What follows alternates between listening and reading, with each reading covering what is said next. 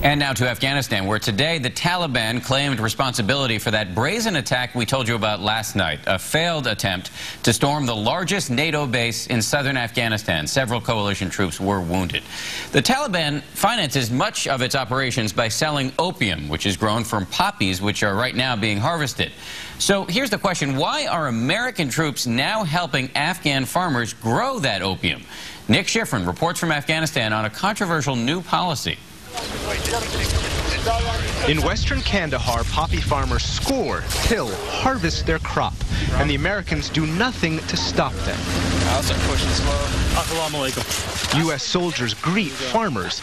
Can you show me which poppy field is yours? They commiserate with farmers having a bad harvest. Tell him I'm very sorry for his field this year, and hopefully he has a better harvest next year. And in one case, they even paid a farmer $1,000 after U.S. and Afghan special forces burned his crop. If you can come down to the base or on my next visit, I'll make a payment. This is controversial. The opium trade is the Taliban's main source of funding. Around here, this poppy isn't only a plant, it's the very basis of the economy here. Poppy grows everywhere in this area, and most of the farmers base their entire income for the entire season on this harvest.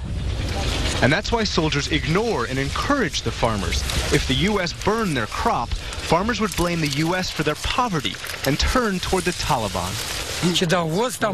I'm not going to lie to you, this farmer says. If my poppy were destroyed, I would be very angry.